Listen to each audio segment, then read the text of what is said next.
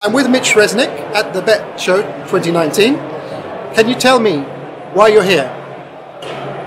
Well, it's always great to learn more about what educators around the world are doing with new technologies. We get so inspired by seeing and hearing all the different creative ways that teachers are using new technologies in their classrooms, and BETT is a great place to find out about all those new things.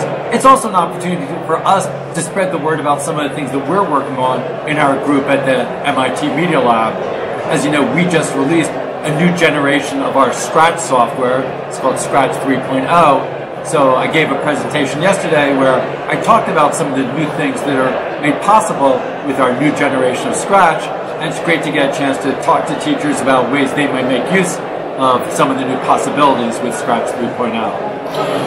Can you give me some concrete instances of what Scratch, the new Scratch, can do that the other one couldn't, and how you're moving forwards? One thing is the new generation of Scratch is designed, with mobile devices in mind. The previous generation was designed a while ago before mobile devices were so widespread. So the new generation works well on, you can create projects on tablets, run projects on your phones. Also, we designed this new generation of Scratch in a more modular way, so it's easy to continue to add what we call Scratch extensions.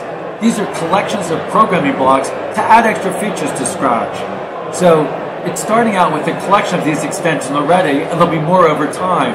So right now, if you look at your initial library of extensions, there's some ways of connecting to things in the physical world. So you can now use Scratch to control your Lego robotics, or you can use it to get input from your microbit controller. There are also connections through these extensions to different web services. So you can use an extension for doing text-to-speech. You can now type in text, have your Scratch characters speak out loud. That uses some technology from Amazon. There's also a translate extension, so you can have your characters talk in any different language using an extension from Google. Wow. And can you tell me about the social web behind all this? Because I know there's a platform out there. So are you sort of pushing this out into the mobile sphere as well, in terms of having a platform like Twitter or Instagram that's mirrored? Well, first of all, I think the social side of Scratch has always been important from the very beginning. When we first launched Scratch back in 2007, we launched not just a programming language, but an online community.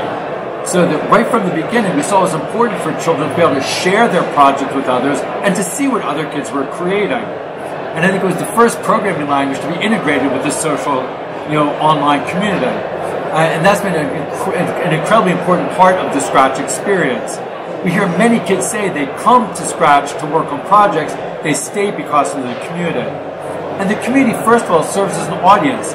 If a kid creates a project in Scratch and they share it in the community, then other kids can provide feedback and suggestions and encouragement. So it serves as a way for kids to have an audience for what they're creating. At the same time, the community serves as inspiration. So kids look at what's on the online community. There's now more than 40 million projects have been shared. So when kids look at the online community, they can get inspired by what others are creating, and that sparks ideas for what they might want to do. It also serves as a place for collaboration. Like about 25% of the projects on Scratch are results of remixes, where kids start with someone else's project, but add new code or new images to it to create their own project. So the creativity of Scratch comes from the constant sharing and collaborating in the Scratch online community. Yeah, and I'm also more interested in about the real life extensibility. Are there any sort of projects that involve people meeting up in real life and sharing stuff or doing stuff around the world? Well, first of all, we do think that in-person interaction is important. First of all, the fastest growing part of Scratch is in schools, where kids are using it in schools with other people, physically as well. So lots of kids are now using it. Probably half of the use of Scratch is in schools, where kids are doing it in places where they're with others. Also, we have events called Scratch Day, where kids come together to share and learn with and from one another. We started the first Scratch Day at MIT about 10 years ago, And it was so successful having kids come together. Many of them had met each other online, and then they met in person at MIT for Scratch Day. And it was great to see the way that they were able to work together and learn from one another. So we started a site, and we encouraged other places to run their own Scratch Day events. We showed, here's how we did Scratch Day.